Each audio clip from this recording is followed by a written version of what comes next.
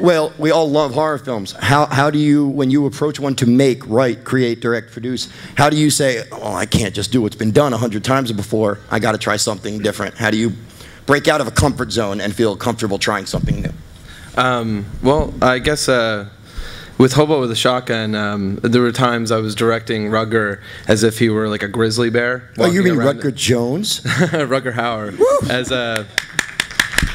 And to me, at times, I was filming him as if I were like filming a monster movie. Like for me, like the first movie I saw as a kid was King Kong, and when I was making the movie, I was shown King Kong for the first time by my grandfather, who was a big inspiration on me, and he died during the process of making Hobo, and that was a big influence for me. Like especially while cutting the film, was like cutting it in a way that kind of showed this like Hobo as, in some way, even though he's our hero, I wanted to film him as if he was almost kind of like a monster walking the streets. But I did a short film called Treevenge a couple years ago, and I guess you could somewhat say the trees are kind of like monsters, and for us that was just kind of, we were trying to think of something new. And if you're a fan of the genre, you're constantly watching as to what's been done, and you're trying to figure out, okay, what can I do to put my own spin on that? And I think that just comes from really studying the genre and seeing what's been done and what you can do differently. Well, I guess my film's really, I suppose, about the monster within, really. And when I came here with The Living and the Dead and started, people started talking about it, everyone was like, yeah, it's kind of weird because there's no monster in the cupboard, there's no kind of stalker, there's no slasher guy. But it's still pretty intense and stuff. So yeah, I guess it's really just trying to and yeah, really find out the darkest kind of depths of what's inside us. And it's, as you say, it's not necessarily something that people come, people go to they've been to hospital and they've been given these psychotropic drugs or whatever. It's just really finding out really the depths of what's any human being is maybe capable of given the right or the wrong situation. So I guess that's where I'm coming from, really. For me, it's not so much looking at already established monsters and looking at them within the context of their own genre and looking at them to build on top of other films that have been made. I think it's more about looking at you kind of like you lined them up, and there's these three different styles of monster. But I think there's below that there's a kind of a set of just genuine primal fears. And those are the buttons that you press in horror, or you try and find and press so that people are actually afraid. Does the proliferation of modern technology make it easier or harder to put your characters or your ideas in danger, or to create peril or scares, when most of us have cell phones and can get in touch with anyone in 10 seconds, in theory, or other technology? Yeah, absolutely. That's a really great question. I tried making a movie once, and the people they didn't have their cell phones on them, and that was the question I always got, like, where were their cell phones? And of course, that doesn't work out. Especially with teenagers, they're always on their cell phones. I've been on Twitter this whole time, you just don't know. But I'm just kidding. But yeah, it's a really big problem. It's something that we've had to identify in all of the movies I've tried to make, and I think we just need to start coming up with new ways aside from, oh, there's no reception. That's like first warning sign in real life. I'm like, oh, I must be in a horror movie. There's no reception here. So. Yeah, because phones have stopped murder.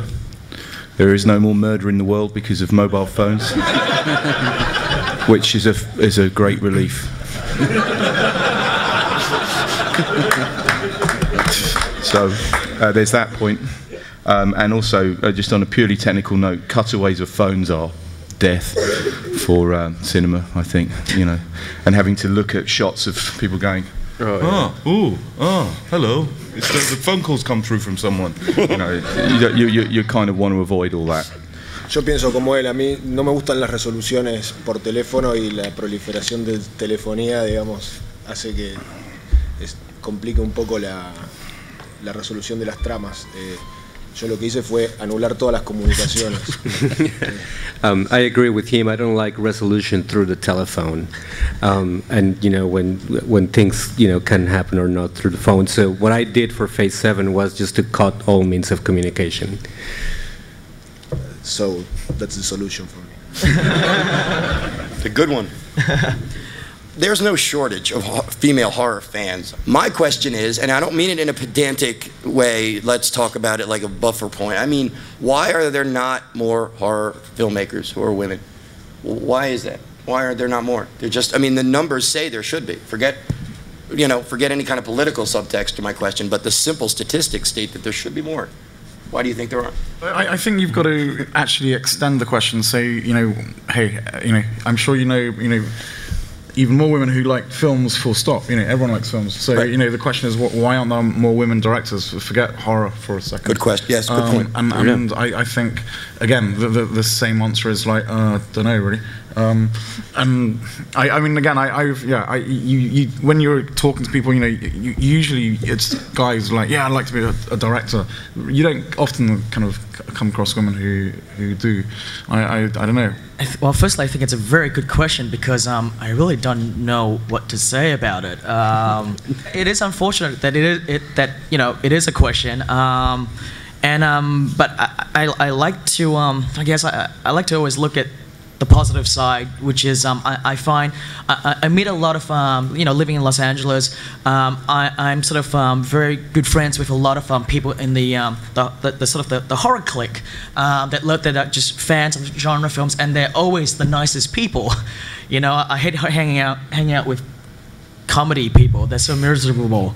But horror people are the nicest people you guys will ever meet, and I'm very happy to report that that in this little kind of like group that there are a lot of female filmmakers, whether or not they want to be producers or directors. I'm actually starting to see a lot of that change than let's say when I was a kid. You definitely don't hear that much, and I definitely do think in this new generation that you definitely see more girls and women that are more willing to come out and say, yes, I love horror films, I love scary movies, I love genre films, and that's the kind of movies I want to make. And so, let's really hope that continues, and that will become the next big thing. Very well. I would just like to take a second to just look up and down this panel, and really thrills me that the horror community and under the horror field, I don't think anybody up here of the filmmakers is from the same country. I could be wrong, but that makes me very happy that it's such an international community. I mean, it is the UN up here. Americans love horror films, but man, not like they do in Spain and not like they do in France. It's true. Maybe in Nova Scotia, Jay, and Great Britain, they have as many horror festivals in the UK as we have smaller film festivals. So it just really makes me happy to be a part of something that is just so global and eclectic that way.